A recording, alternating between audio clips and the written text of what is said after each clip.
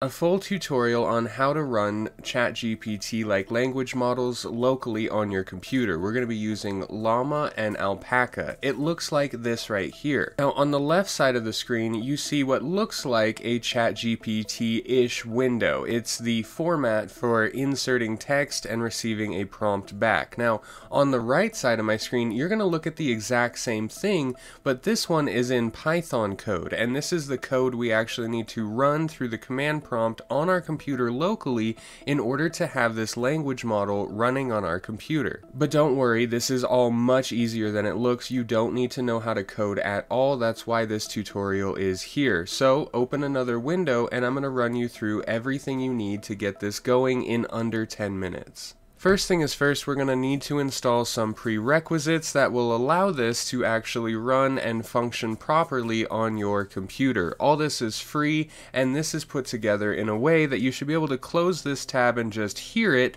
and follow along with the instructions. So all of the links are down in the description below, but the first thing we need is Visual Studio Code. That'll be link number 1 in the description. When you go here, very easily just click on the community free download. Now this download may take 10 to 15 minutes, but do not interrupt the process while it's downloading, or it could seriously mess things up later on down the line. Just let it run.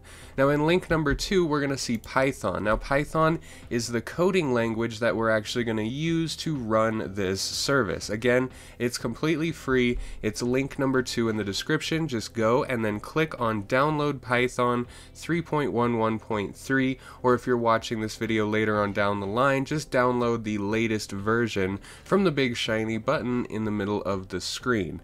Now the third and final thing we're going to need is NodeJS. Again, there's a lot to look at here, but it's very simple. This will be link number 3 down in the description. You're going to go and just click on Windows Installer. Now all of this is possible on Mac and say like A code or X code, but I do not have a Mac, so I am doing a Windows tutorial as well. But I can't believe that they're that different. So click the downloader for your operating system and we'll move on to the next step. At this point, with all 3 of those packages downloaded, we're ready to actually install Llama Alpaca and Llama on our computer. To do that, we're going to go in and open our command prompt. So you can go open your Windows search, just type in CMD, and it'll give you this right here.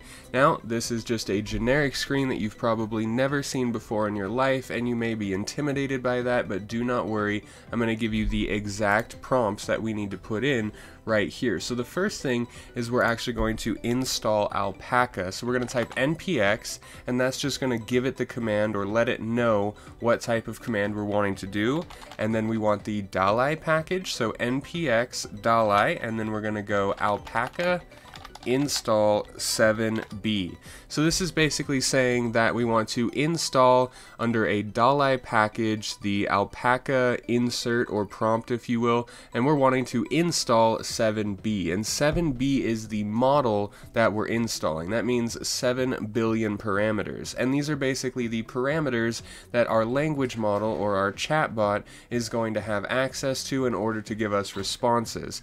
To give you an idea, the newest, the brand new ChatGPT-4 or GPT-4 has around 60 billion parameters. Now there is other models of this you can install. If you are wanting to install the 13 billion parameters, you definitely can do that. Just understand that once you hit the 13, you're looking at right around 20 to 30 gigabytes for an install. So we're just going to do npx Dali Alpaca install. Now, while you're running that install, you may get a lot of things that look like error messages, but do not worry. It's going to spit out hundreds of lines of code, and it's going to go through and work out most of those error messages by itself, at least the ones that will affect functionality. You'll end up seeing a loading bar like this one, and once you've reached that point, you know you're good. When that loading bar completes, we will be back to a screen that looks like the initial one. Once Alpaca has completed installing, and you're back to this prompt right here where it just says users, we can go ahead and install the next thing that we need. So we're going to start it out with npx Dali like we did last time, but instead of Alpaca we're going to do Llama install 7b. And again, here you can do 7b, you can do 13b. I'm just doing 7b because even at that, this whole thing took about 40 minutes to install. So it does take a very long time to download, install, and then get its functionality running correctly. So we're going to do npx Dalai Lama install 7b, and we're going to let it run again. All that wasn't so hard, was it? Well, we're already ready to actually run our server. So let's go npx Dalai, and then this time we're going to hit serve and we're going to hit enter. If everything worked correctly, you should get a screen that says server running on localhost 3000. Now if we go ahead and open that, I'm going to go localhost 3000, and then let me actually switch this over here.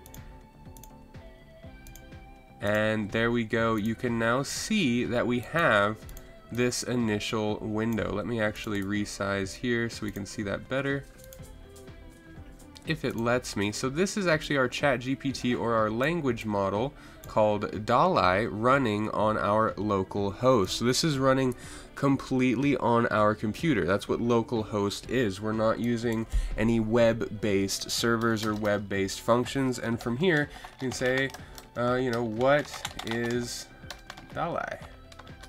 And then we can go over here and click go, and it will start running for us. Now on the right side here, on the top right, let me make sure you guys can see that. No, you can't because I am blocking it. You will see something that says models. Now this is the other option to install. If we had installed 13b, then we would see the 13b here as well. There's other things like temperature. Temperature is going to be like the repetitiveness of the words. So if you raise the temperature, it will raise the unique count. Also, we have repeat penalty, so you can raise this if you do not want it to repeat the same words, or you want the frequency in which it's allowed to repeat the same word to be raised. You want to raise that threshold.